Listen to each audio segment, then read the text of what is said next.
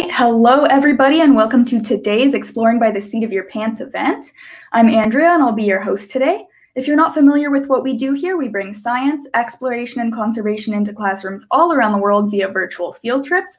We typically run between 30 to 50 live events a month, so definitely check back in to see if there's any others that interest you. So today we have a super cool event. We're being joined by Darcy McNicholl, who works with Fisheries and Oceans Canada at the Aquatic Institute in Winnipeg. So Darcy works very closely with Indigenous communities in Canada's Arctic and is interested in the changing coastal ecosystems there. Her research is super important as it helps inform best management practices for fisheries. So without further ado, welcome in Darcy. We're excited to have you. Hello, thanks for having me. Thank you for being here. So I prepared a quick presentation and I wanted to show and highlight some of the relationships I've been able to make up in the Arctic. The Canadian Arctic is so big, and working closely with our Indigenous partners and our Inuit partners is instrumental to getting science done in the north. So I'm going to get my presentation up. And here we go. So I'm here today to present a quick presentation and a short video about community-based research in the Canadian Arctic. So I'm originally from Vancouver. I'm from the West Coast, and I started getting interested in marine biology very early on. And now I get to do that as a job. I get to go explore the Arctic and see what species of fish there are and how they live in that habitat. But one of the most frequent questions I get asked is, why would you move from the ocean to the middle of the country to do marine biology? Well, in Manitoba, in Winnipeg, where I live now, this is the headquarters for Arctic research. So the Canadian Arctic, because it's so big, this is the center of the country, and it allows us to travel all over the Nunavut and the Northwest Territories to a whole bunch of different communities and work with the people there to look at how the Arctic is changing. So I've got little yellow stars in some of the places that we work this year and in previous years. And we work closely with fishermen and hunters and Inuit in those communities, as well as all along the Mackenzie River. So being in Manitoba in the center of the country makes it easier for us to start to see all of these changes and work with all of these people. So working with Inuit and northern communities, why is it so important? Why is it so important that we work with our Indigenous partners? And Indigenous is another word for people who've always been there. And it's important because they have the best idea of what's changing and how quickly. They're the ones living in the Arctic. All their families are from these small communities, and they've lived out on the tundra for many, many generations. And they're the ones most affected by the climate warming up. And they're the ones who have the best idea on what research questions that we should be asking as scientists. Some of the things they ask are, oh, the color of the fish that we used to eat is changing, and the ice is gone faster than it used to be. And we can work directly with them to come up with the most important things that we should be studying. And because we work with so many communities all across the Arctic, it allows us to study the whole Arctic and get a really good big picture of what's changing and why. So for fisheries work and for some of the work that we do, we work directly with people who catch all of their food from the land, and they go out hunting and fishing. And this is called subsistence. This means that they go out onto the land and out into the Arctic, and all the food that they eat, they catch from the area around them. So they're directly impacted by the Canadian Arctic changing and the climate warming up. And by working with them, we can collect samples from the food that they're eating in order to study how it's changing and how healthy the organisms are. So we work with people who harvest beluga, who harvest caribou, seals, and for my work, we specifically work with people who catch fish like Arctic char. So there's two parts of the program that I'm involved in. The first one I'm going to talk about is called Arctic Coast, and it's a community-based program where we work with coastal communities in the Arctic. So I've got a picture of our group here in a community called Igloolik from earlier this February. It's very cold at this time of the year. It was minus 50 degrees Celsius, and we wouldn't know how to drill through the ice or how to look at what the habitat is like in the winter without the help of the Inuit people that live there. So when we work in the summer and the winter in these communities, what are some of the questions we ask?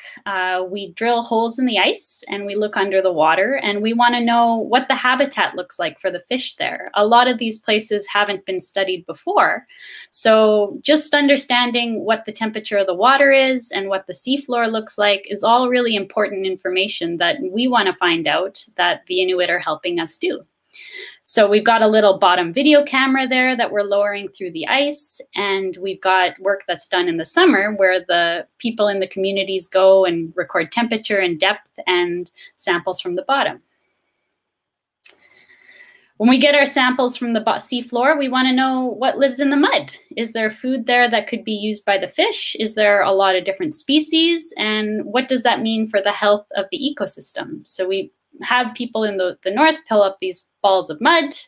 They dig through the mud, and then they can find little clams that might be eaten by fish. Sometimes there's little sea cucumbers that have never been found there before, and all kinds of different invertebrates that are all really important to document the different species that can be found in the Arctic, because a lot of these places haven't been explored before for bottom habitat and bottom sources of food for the fish. When it comes to the fish, we want to know what species are there and how many of those species are present. Sometimes some of the communities, they only ever try to catch char, and so we want to know all the other species that could be around and if there are new species that are showing up that haven't been there before. And with those fish, we dissect them and we look in their stomachs, and we want to know what they eat, and is what they're eating changing as the Arctic warms up? Is there new food available for them, or is the food that they used to eat slowly going away with the climate warming up? And so this brings into our these questions that we're trying to answer when we go out to these coastal communities. We're trying to circle through this thought process that the sea ice is melting, and this is having an impact on the habitat.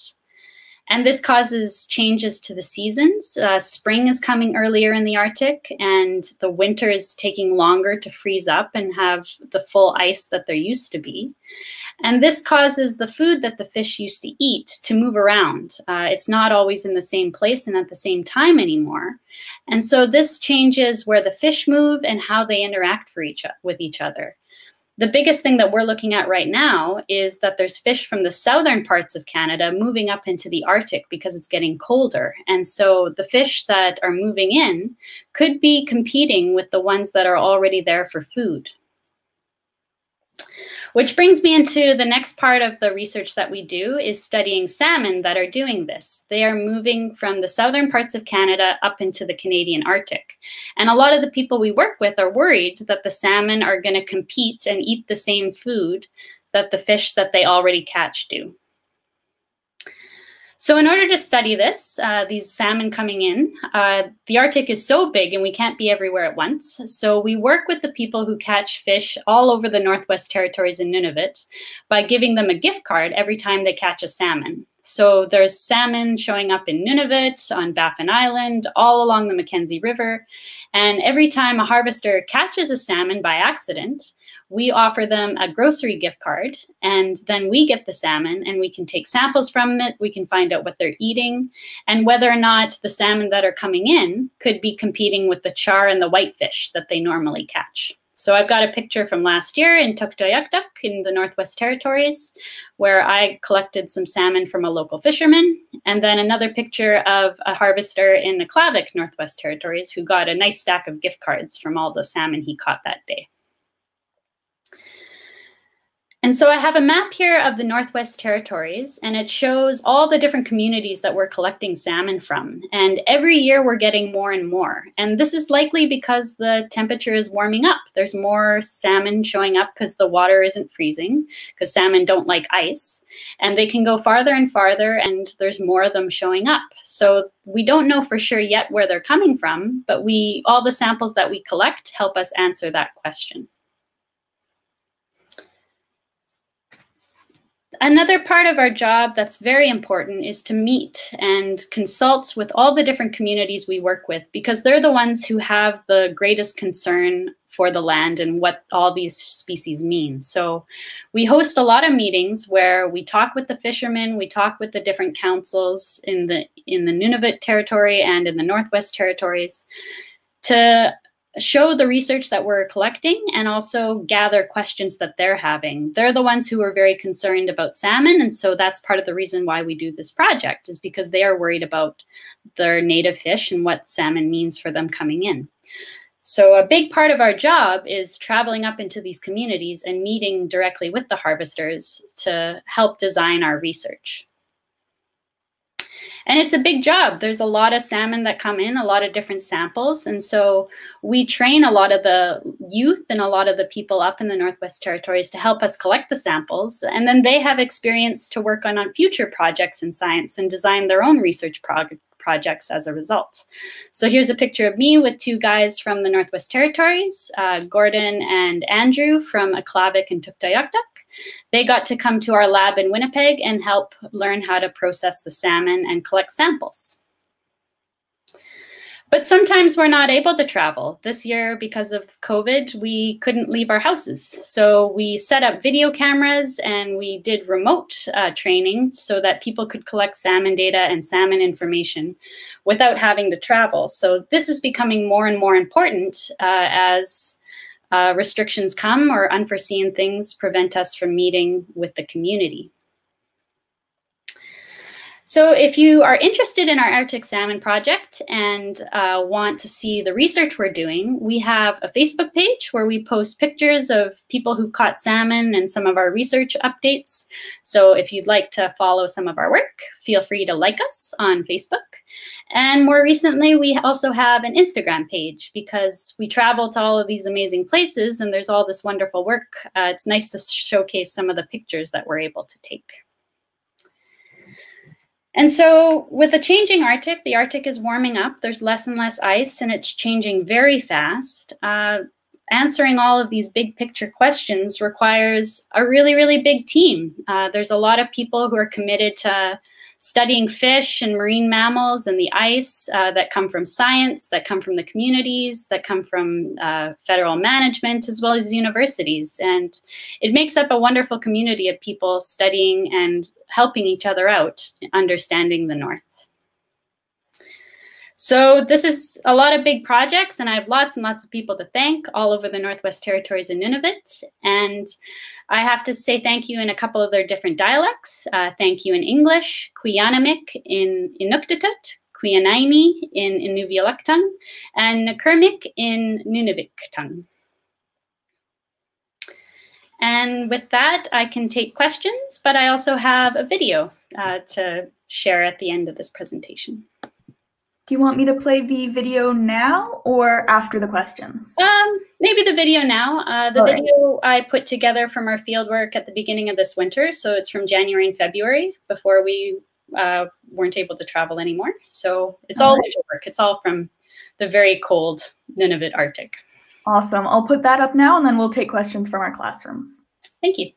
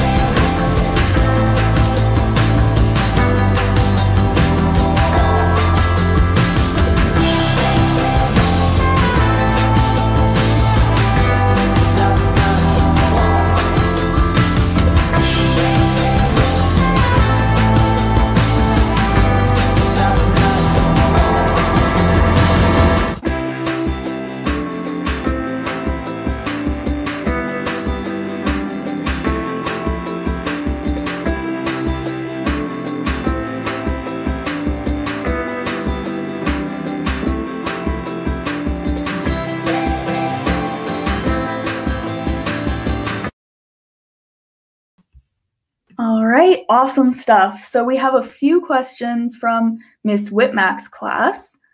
We have, what are the main concerns regarding the increasing salmon population?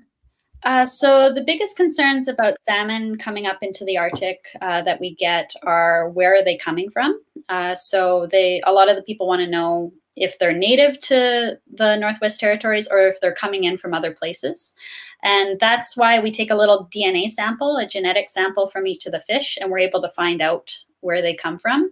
Some are coming from Russia, some are coming from the northern part of Russia, but some of the other species, they could be coming from Alaska, they could be coming from Northern Asia, but we work with a lot of people to answer that question, and we do it with just a little piece of the fin. The other question we often get is, will they eat the same food as Arctic char as the fish that are native to the Arctic? So I study that now by looking at fish diet, and we do that by looking at the muscle that the fish come back with. So we're able to answer those questions using the samples that we collect in our program. All right, interesting. So do our grade 4s and 5s from Canada, Ontario have any questions? Not yet. Okay, we'll come back to you guys. Ms. DeCoster's class, do you guys have any questions?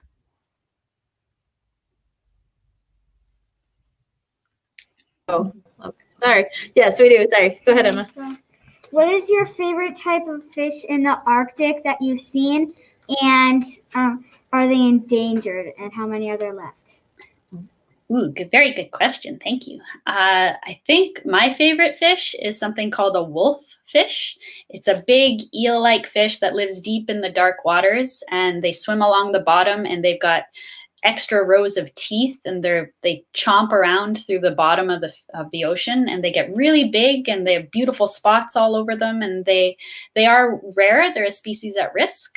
So part of the work we do, looking at habitat and where the wolffish could live, is important as far as choosing areas that they could be protected. So there are wolffish that I catch occasionally, and I get very excited because they're all a little bit scary, and I'm a little bit scared to touch them because they chomp, but I think they're beautiful. All right. We have another class joining us. Where are you guys joining us from? Hello. Welcome in. I think you might be muted.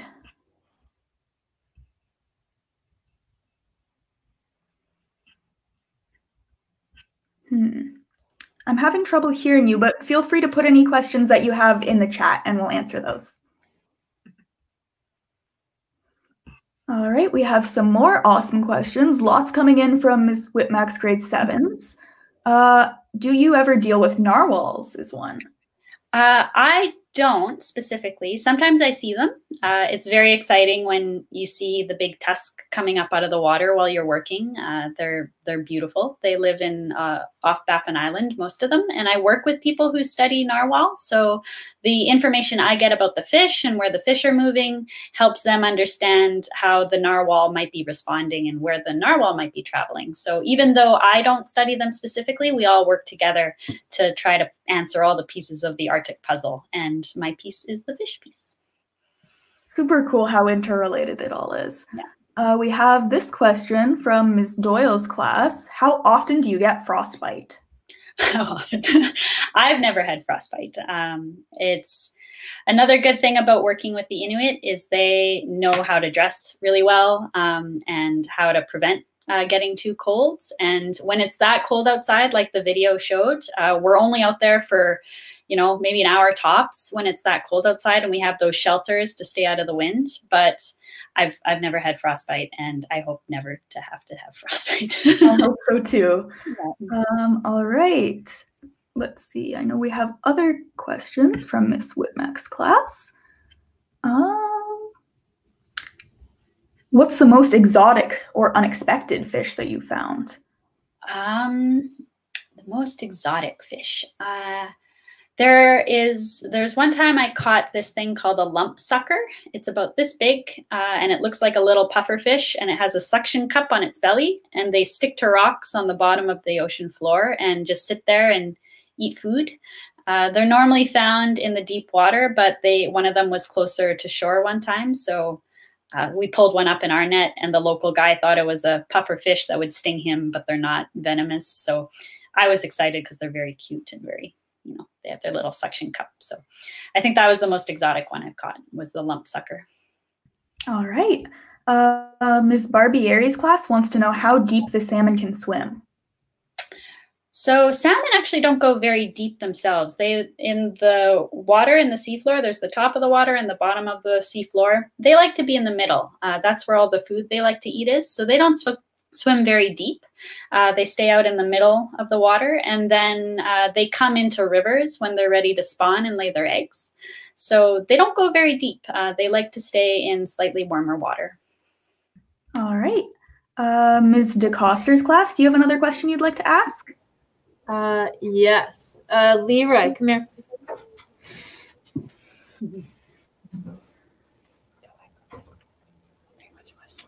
What's the biggest salmon you guys have caught? Biggest one? Oh, there's a species of salmon called Chinook salmon. They're also known as king salmon in Alaska, and they get to be very big. I got one that was the size of its head was the same size as my head.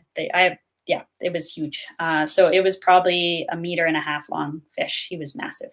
And I only got the head. I didn't get the whole fish itself. But based on the fact that its head was the same size as my head, it's a pretty big fish. Crazy. All right. Let's see. Do our grades 4 and 5s have any questions yet? No, not again. All right. Well, just make sure you're brainstorming. I'm sure you guys can come up with lots of awesome ones. We have this one from YouTube. Are there sharks in the Arctic? And if so, what are your favorite types? Ooh, that's a very good question, and a very timely one too, because last year I had a harvester contact me on the Facebook page and said, hey, like, what's this? Is this a shark? And they caught a salmon shark, which is normally only found in Alaska, all the way in Western Nunavut. So it was same reason of the temperature warming up and salmon coming into the Arctic. This salmon shark might have followed that same water current and ended up all the way in Nunavut. So my favorite shark is the salmon shark because only as of last year has it started to show up in the Canadian Arctic.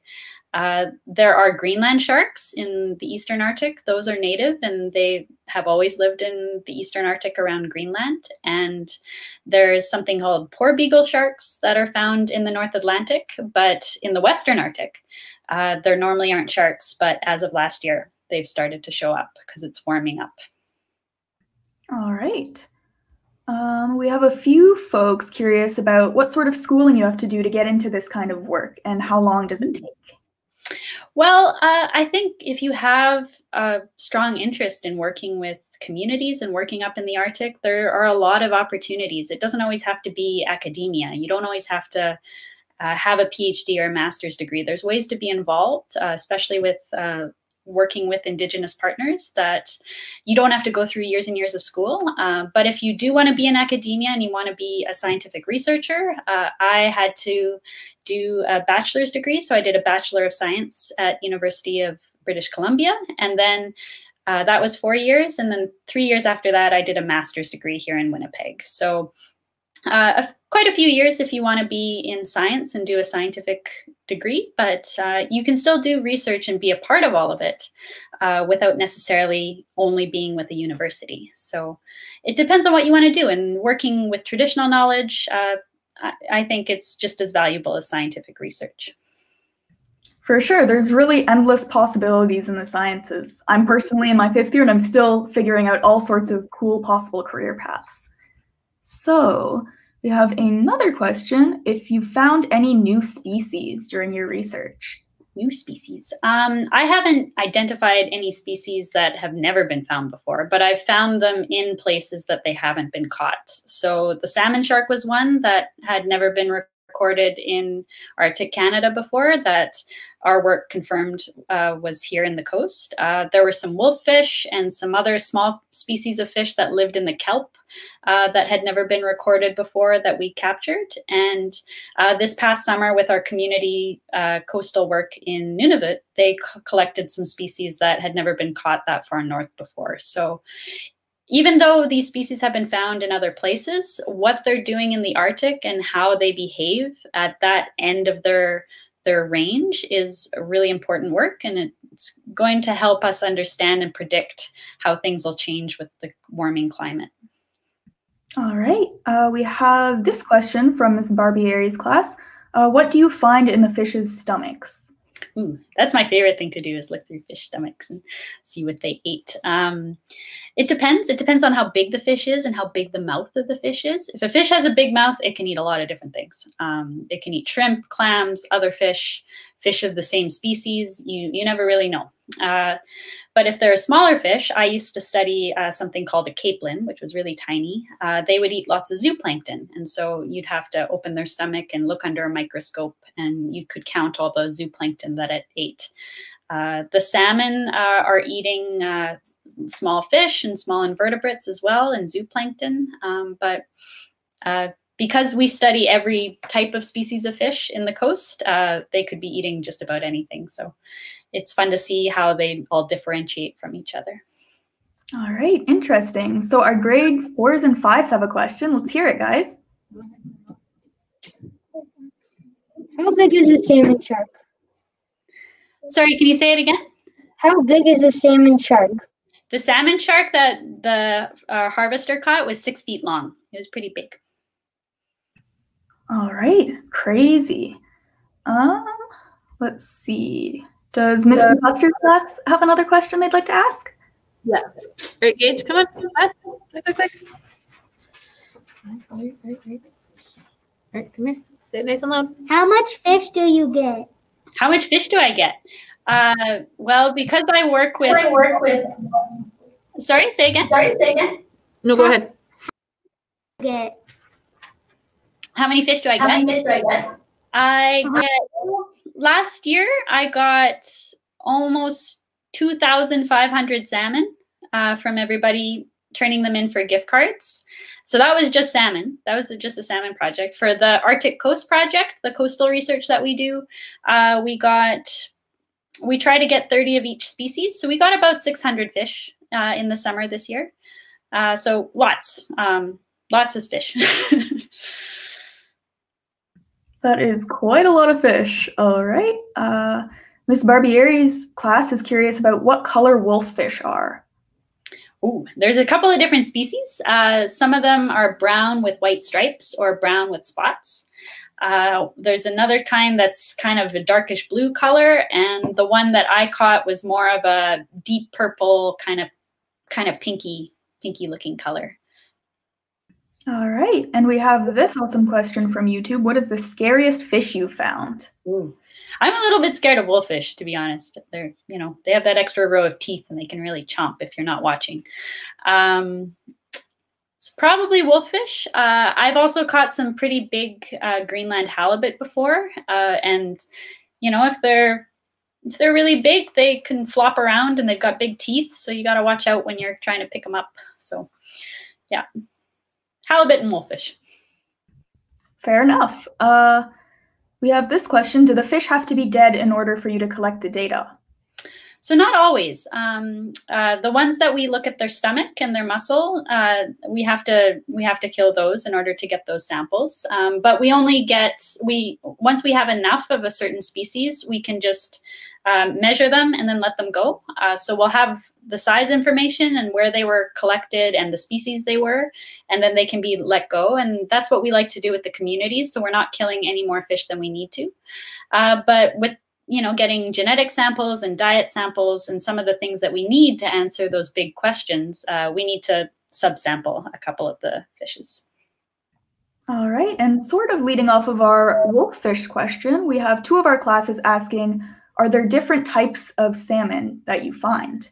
Yeah, very good question. So in the Pacific Ocean, there are 5 different kinds of salmon species. There's sockeye salmon, chum salmon, Chinook salmon, pink salmon, and coho salmon.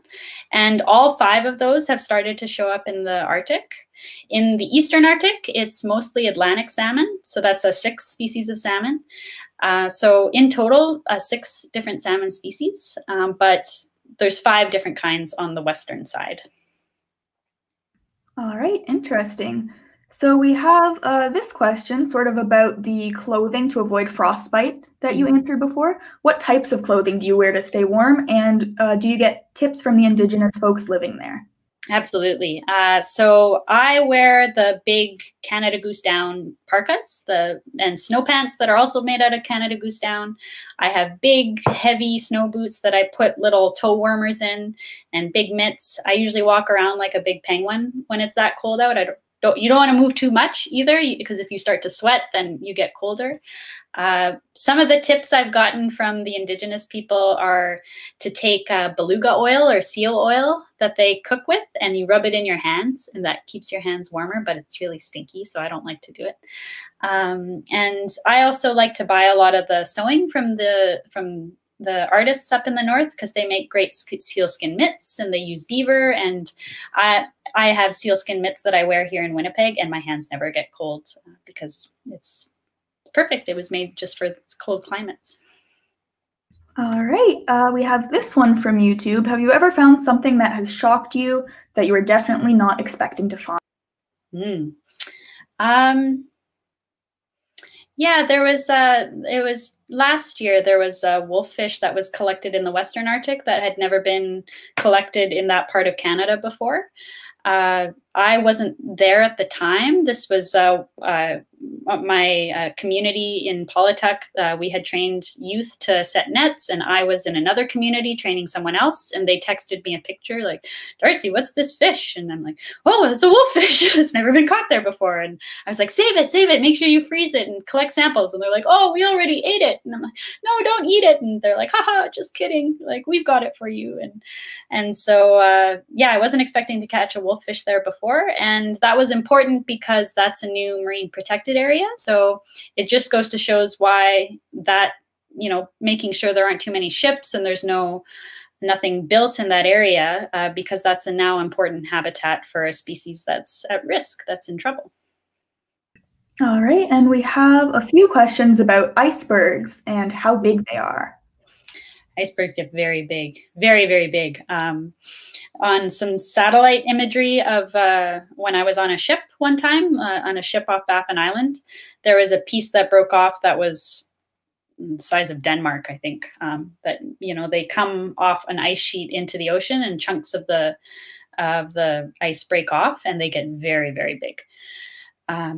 I don't see too many of them in the summertime. Usually they're not icebergs, but ice that's just frozen ocean, like it's the ocean that's been frozen and broken up. But occasionally you see little icebergs, and it's important not to set your fish net when there's icebergs around. Otherwise, you're going to lose your net. All right, Miss Whitmack's class asks, are there any fish in the Arctic that are vegan and only eat plants? Ooh, vegan fish. Not that I know of, but not a species, but maybe a stage in their life. So Arctic cod are a really important species in the Arctic. Just about everything eats them. Arctic char eat them, belugas eat them, seals eat them, narwhal eat them. Seabirds eat them. They're a really fatty little fish that's really, really important for the food web. And when they're little, they lay their eggs under the ice, and the little tiny baby Arctic cod live and eat the algae that grows underneath the sea ice.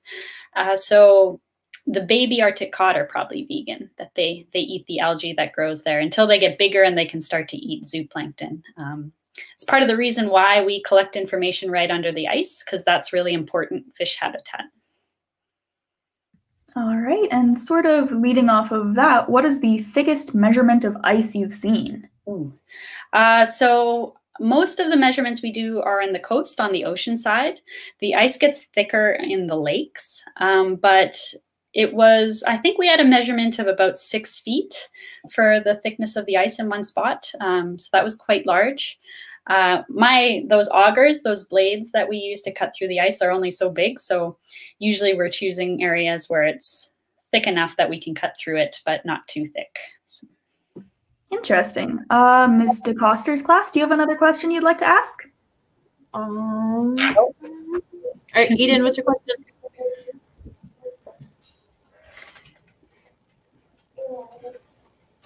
Have you ever got bit by a fish and what one? Have I been bitten by a fish? Yes, I have. I've been bitten by a few different fish.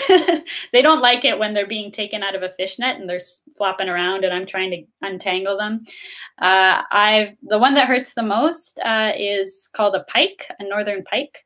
So they're a long, skinny fish with like big sharp teeth. They eat a lot of different species. I've been bitten by a pike before, but fortunately I was wearing gloves. I wear like scuba diving gloves when I'm looking after the net. So even though it bit me, it didn't draw blood or anything, but the fish usually aren't very happy with me when I'm pulling them out of the net. All right. Miss Whitmack's class says they just looked up a picture of the wolffish and are wondering if it's part of the same family as eels. It's eel-like, like it has the same body shape, but they're from different families. The wolffish are more like they've got different fins along the sides of their bodies that are a little different than eels. But the way that they use their habitat and the way that their body is formed is very similar to an eel. All right. We have this interesting question. Is it dangerous to cut open a salmon if it has a disease? Oh, very good question. So that's another thing that we look at with the salmon coming in. We sample them for diseases. Salmon and fish are so different than people that it's very difficult for a disease that a salmon might have to pass all the way to a mammal like us. But that doesn't mean that if you were to eat it, some of the parasites that are in the fish could cause a problem for people. So that's why it's so important to cook your fish, because sometimes there can be parasites in the fish and cooking it is what prevents that from passing over. But as far as the local fish are concerned, we are looking at parasites like sea lice that could show up on the salmon and whether or not they could transfer to the native fish. And we're also looking at what diseases the fish or the salmon have that are coming in that could be of danger to the local fish. So you don't have to worry about getting a salmon disease as long as you cook your fish, but the native fish might be in trouble. All right, Ms. DeCoster's class, do you have another question you'd like to ask? Emma B, come ask your question. What's your favorite fish to dissect? What's your favorite fish to dissect? I really like dissecting salmon. Part of that is because I'm from Vancouver and I'm from the West Coast, and I grew up when I was in elementary school rearing the little salmon eggs and taking them to the hatchery and watching them go. And now I get to study them as an adult. It kind of feels like I've gone through my salmon cycle, and I really like salmon. I think they're a great fish to dissect, and everything we collect from them is really interesting. All right, we have this super awesome question from Miss Whitmack's class. Can you tell how old a fish is and how? Ooh, oh, that's a good one. I like that question a lot. I didn't talk about it today, but one of the things that we collect from every single fish we catch is something, it's a little ear bone at the back of the fish's head, and it's called an otolith. And the otolith, this little bone, it grows rings like a tree. And so for each ring of its life, we can count the rings and see how old the fish is. And we can even find out at what point in its life it moved between freshwater and saltwater. So with this tiny little bone that grows in the back of the head of the fish, it helps keep them balanced in the water. We can learn so much about the fish and how it spent its life and how old it is. All right, super cool stuff. So we have so many awesome questions, it's almost tough to sort through them all. What is the most beautiful fish you've seen and why? Ooh. Oh, I think they're all beautiful. I think they're all beautiful in their own way. I think Arctic char, the most popular fish to eat in the Arctic, is beautiful. They grow beautiful spots all over their body, and when they start to spawn, they're all kinds of different oranges and yellows. And salmon too, sockeye salmon and chum salmon, when they start to spawn and they're ready to lay their eggs, they turn these beautiful colors. And those are just Arctic fish. You know, as a naturalist, I'm interested in fish all over the world, and I think all the tropical fish are incredible. I think they're all beautiful. For sure. We have this question. It might be kind of tough to answer because it seems like all aspects of your job are amazing, but what is your favorite part of your job? My favorite part of my job is working so closely with the Inuit and the northern communities. A lot of what we do is setting up camp and spending time together and sipping tea and talking about the land. It's really an honor to work with these elders and people who've lived up in the Arctic for generations and have all these great stories and all these myths and legends that they talk about. And I've learned so much about the Arctic in a way that I never knew was possible by studying fish alone. So the relationships that I've made up there is really important, and the stories that I've got to hear are really special. For sure, that's super valuable. We have, what is the smallest fish you've ever found? Smallest fish. I've caught little baby fish, little larval, like baby sculpins or baby bullheads. The weather was really bad one day and we couldn't take our boat out to set a net. So we're in the tidal area wandering around, seeing if we can pick species of crab or invertebrates out of the rocks. And there were little tiny baby sculpins floating around. So we were able to scoop some of those up in a bucket, and they're really small. They're probably about as long as my thumbnail. So that was probably the smallest, the baby sculpins. All right, we have a few questions about whether you eat fish a lot or whether it's too closely related to work. I love to eat fish. It's one of my favorite foods, and having fresh Arctic char out of the ocean with people who've been able to share them with us up in the Northwest Territories is really special, and it's a really, really important treat. Also, from the West Coast, I love eating Pacific salmon.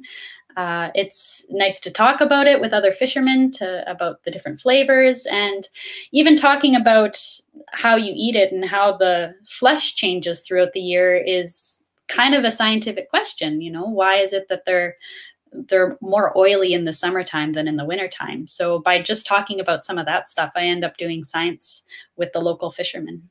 So I like to eat fish. I do too. Ms. DeCoster, do you guys have another question? Emma Z. Why are they called wolffish? Good question. They're called wolffish because they're aggressive hunters. They're like the little eel wolves of the sea. They've got big teeth, and they don't have a lot of predators, just like a wolf in the woods doesn't have a lot of predators. So yeah, that's why. They're big predators, and they've got big teeth. All right, so we're almost coming to an end of our event. I'll just ask 2 more questions. We have a few questions about whether there's ever been scary moments or accidents that happened while you were working, like falling through the ice or anything. Thankfully, no. That's something that happens up north a lot. The Arctic is a really dangerous environment, and it can change really quickly. Fortunately, we've been very safe, and we never travel when the weather turns bad, but sometimes it changes faster than you can predict. So working with people who live out there is really important, and it helps keep us safe. There have been times where we'd be in our camp and the weather would change really quickly, and it's really humbling, and it's really important to respect how serious the Arctic environment is. I've never fallen through the ice, but we train for that. Here in Winnipeg, we go through training where they put us in a harness and we wear the equipment that we'd normally be wearing for field work, and we go to a winter rapid, and they drop us in the cold water, and we've got to learn how to get out. The most important thing to know in that training is not to panic, to catch your breath and you know, collect your nerves and then you climb out. But we go through a lot of training to make sure we stay safe. And fortunately, I haven't had to use any of that. All right, that's good to hear. So to cap it off, we'll ask one more question that we've had a few folks asking. How biodiverse is the Arctic, and how many different species of fish are in the area? Ooh, I like that question. The Arctic isn't as biodiverse as the tropics would be. Because it's so cold and the environment is so hard, only a handful of species can stay up there and survive in that. So the environment really narrows the number of species that can survive. But that being said, in one of the areas that I work in the coastal area and the freshwater area and then the offshore area, there are about 60 different species of fish that can overlap with one another. And then that's just fish alone. There's also all the little invertebrates, the zooplankton, the marine mammals. So when you look at the whole picture, there's actually, it's pretty rich in biodiversity. And by studying all of this, we get to help preserve areas that are really important and really biodiverse so that it stays that way. So yeah, even though it's less than the tropics, it's still quite biodiverse. Mm-hmm. All right, well, I think we're coming to an end of our event. So thank you so much, Darcy, for joining us, teaching us all about your important research and just how important community-led science is. And thank you to all of our classrooms, both from our classroom seats and folks joining in from YouTube, for your amazingly insightful questions. So that is a wrap, everyone.